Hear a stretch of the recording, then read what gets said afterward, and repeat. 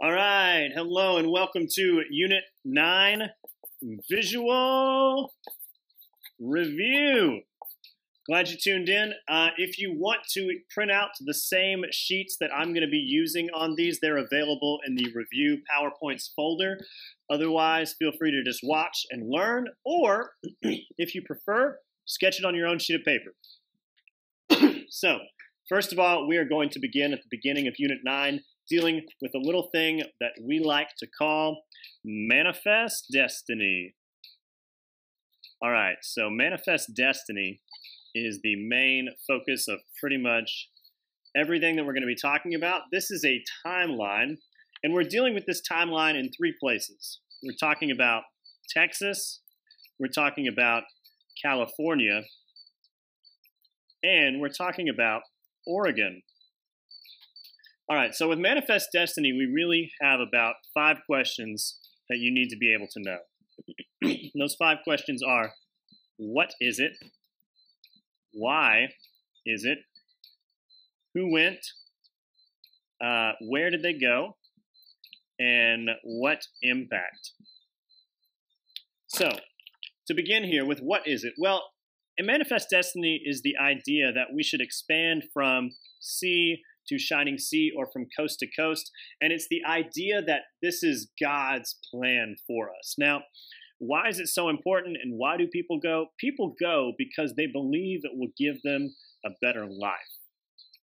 Who goes? We've got a whole bunch of different groups that go. We know we have our settlers. We have our mountain men who are going there to buy furs. We have people that are going down to Mexico to settle. And then we have the Mormons who are just looking for a little bit of peace and quiet. Where do they go? Well, Manifest Destiny is all about going which way? It's all about go west, young man. That's right. And the impact. The impact is that by the end of Manifest Destiny, in fact, the United States will have gone from coast to coast. Or as America the Beautiful says, from sea to shining sea. And that's Manifest Destiny. And so this idea of Manifest Destiny causes America to expand, and it causes us to expand primarily in 3 places. So first of all, we've got 2 real paths that we need to know about that take us to the where. So first of all is the Santa Fe Trail. And the Santa Fe Trail takes us to Mexico. And then the Oregon Trail. And obviously the Oregon Trail takes us to Oregon. Trail. All right, so let's focus first on Texas, and then we'll focus on the rest here. So in 1820, Mexico is independent. And so when Mexico becomes independent, they allow all of these American settlers to come in on the Santa Fe Trail. And these American settlers bring with them certain ideas. And these ideas cause a lot of tensions. And so this is an old little dynamite plug type thing. And these tensions are all about culture. So cultural tensions. Things like slavery. Because America allowed it, Mexico did not. Things like democracy. The American settlers wanted it, Mexico didn't have it. Things like religion. Things like immigration. All of these ideas create tension between Mexico and the settlers in Texas, and this leads us into war. The war for Texas independence. And we meet people like Davy Crockett at the Alamo. He's a Tennessean who goes there and he encourages them and keeps their spirits up. And we also meet Samuel Houston. Samuel Houston is also a man from Tennessee, and he becomes the first president of Texas, the independent republic. Now, while this is happening, what's going on in California? Well, not a lot at this point. What's going on in Oregon? Settlers are arriving. Now, these events bring us to something that has an impact on all of this, and that is the presidential election of President Dark Horse Polk. And President Polk runs with the campaign slogan of 54, 40, or fight, meaning that he is going to annex all of Oregon, and he also promises to annex Texas. And along the way, he's also going to pick up California. So the way President Dark Horse Polk does this is he starts a war with Mexico by sending the United States Army into disputed territory. The U.S. Army goes into territory that both Mexico and the United States believe they belong. Mexico feels invaded, so they start this war. And in the Mexican-American War, we also have a smaller conflict called the Bear Flag Revolt going on in California. So at this time, California was part of Mexico, and so the United States encourages a revolt there.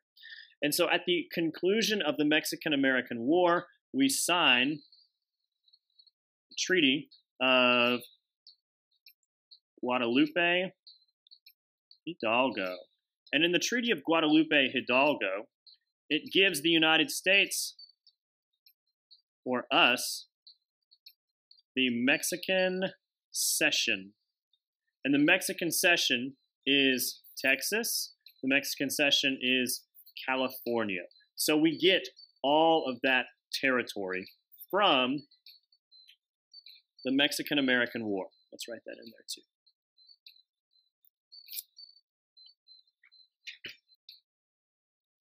All right, now continuing. So not only does he get Texas and California, he also gains control of Oregon. And he does this by negotiating with Britain, because it's split. It was split with Britain. And so he negotiates with Britain and he says, well, give us all of it. 5440 is the line of latitude across the top of the Oregon Territory. But instead, Britain says, well, why don't we just split it and you take the bottom half and we'll take the top half. And James K. Polk says, okay. So with that, he has accomplished manifest destiny by giving us Texas, by getting us California, the Mexican Cession, as well as getting us Oregon. Now, once we have California, a little shiny something is discovered out there. That's right, they discover gold out there in California. And gold is first discovered in 1848 at John Sutter's Mill. And so it takes a little while for the news about this to spread. But once the news spreads, people rush to California, including the first large group of Asian immigrants. And they rush in 1849, which is why these people become called 49ers. All right, so that brings us from Manifest Destiny into chapter 13, which is all about the division of the United States. And that division is caused by several events, but it's really all about slavery. So really we're going to talk about 7 different events here. So the first event that we're going to talk about is one question that everyone's asking: what to do about California? Because California at this time is ready to become a state because the population had surged during the gold rush. And so there's a lot of argument about this. What do we do with California? How does it work? And so to solve the problem, Henry Clay steps in with the Compromise of 1850. And the Compromise of 1850 does a few different things. So this is the North, this is the South. The North gets California as a free state. And they also ban the slave trade in D.C. Now, does it ban slavery? No, but it does ban the slave trade. The South, they also get 2 things. The first thing that the South gets is they get popular sovereignty in the Mexican Cession. Popular sovereignty is the idea that a territory can decide for itself whether to allow slavery or not. The second thing that the South gets is they get a new fugitive slave law. Now, this new fugitive slave law, this is going to cause a whole lot of problems. But before we get there, who creates the Compromise of 1850? Yeah, okay, so that's Henry Clay, the Great Compromiser. So this new fugitive slave law causes a whole lot of problems. People get very, very upset about it. And it leads a woman named Harriet Beecher Stowe, so that's Stowe, that's a W, to write a book. And that book is called Uncle Tom's Cabin. And so when people are reading Uncle Tom's Cabin, it requires them to think for the first time about what slavery really means. And so they start thinking, oh, well, this is actually, this is pretty bad. That's the chains and whatever. Okay, so this, someone who's enslaved, and they've realized that slavery is not very good. So these are Northerners. The Northerners read Uncle Tom's Cabin, and they realize that, man, slavery's really messed up. Meanwhile, the Southerners down here are pointing their finger at it, and they're saying it's propaganda, or it's all lies. And so this is increasing tension over the issue of slavery. Now, about this same time, we get the Republican Party, which, don't forget, the Republican Party is all about stopping the spread of slavery. All right. So, next question that we have to solve as a nation is, all right, so we talked about what to do about California. Well, we've solved that problem, but now, what about Kansas and Nebraska? Because Kansas and Nebraska are now also ready to become states.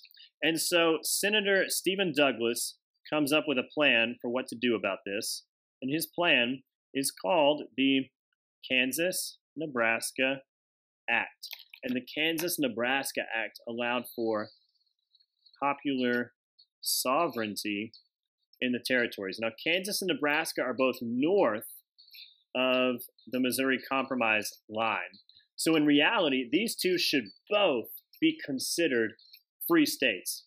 But the Southerners aren't being very nice about it. They're not allowing them to become states, so we're having to compromise. So this is created by Stephen Douglas. All right.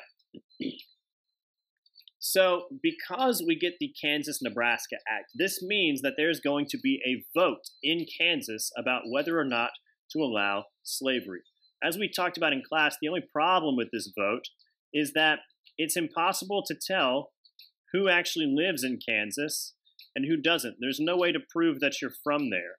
So what happens is we have people from all over pouring into Kansas to vote.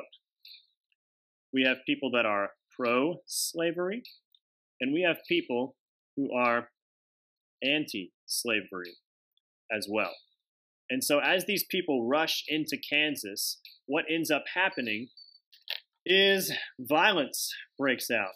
A whole bunch of violence, a whole bunch of terrorism, a whole bunch of blood is spilt over this issue, which leads Kansas to be called Bleeding Kansas. Well, because of Bleeding Kansas, people are very upset, including one United States senator, and his name is Charles Sumner. And so Charles Sumner stands before the United States Senate, and he gives a speech about the evils of slavery. Slavery is evil. Get that backwards. Slavery is evil, and so is Andrew Butler. So he points fingers at another senator and says, hey, this is all your fault. Well, later on, doesn't go so well. 2 days later, Charles Sumner is sitting at his desk in the United States Senate. So he's here just doing his thing. And Andrew Butler, remember the guy that he insulted, Andrew Butler comes up with his cane, and he comes up behind Charles Sumner, and he proceeds to beat Charles Sumner across the head with his cane. Now, this guy's name is Preston Brooks. And this becomes known as the caning of Charles Sumner. And this is important because the caning of Charles Sumner shows the division in the United States over the issue of slavery. So it's not just people fighting out on the frontier in Kansas. People are also literally fighting in the United States government. Next, this leads us to the Dred Scott versus Sanford Supreme Court case. And the Dred Scott v. Sanford case, Dred Scott is formerly enslaved, and he is suing for his freedom. And the court basically says two things. The court says, one, Dred Scott is property, not a citizen. And because Dred Scott is property and the Constitution protects property, slavery cannot be abolished. And so that creates a whole lot of problems. There's a whole lot of tension. And basically, people don't know what to do because they were hoping to abolish slavery, but now it becomes clear that they might not even have the right to do that. Slavery may be around for a long time. And so people decide to take things into their own hands. And this leads us to John Brown. John Brown leads a raid on Harper's Ferry. So Harper's Ferry had a federal arsenal of weapons and guns, and his goal was to raid the arsenal and start a slave revolt. It does not go so well. He gets inside the arsenal, but he's not able to actually leave. He's surrounded by the United States Army, and so the slave revolt never happens, and instead, John Brown is hanged for his crimes. All of this leads us towards the presidential election of 1860. So, in the presidential election of 1860, the election of 1860 is over one primary issue.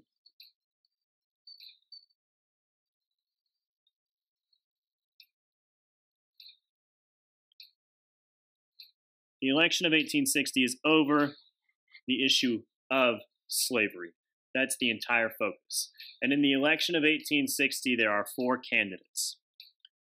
You need to keep these guys straight. Candidate number one is John Breckinridge, and he is a Southern Democrat. He is pro-slavery. Two is Stephen Douglas.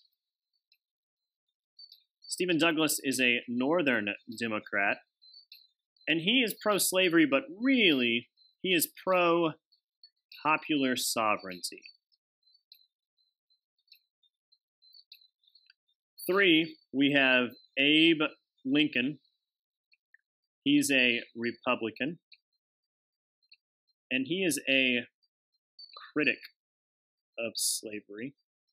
And then finally, we have John Bell. And John Bell is a constitutional union candidate, and he promises keep slavery and keep the peace. And of course, the South does not vote for Abraham Lincoln, but the North does.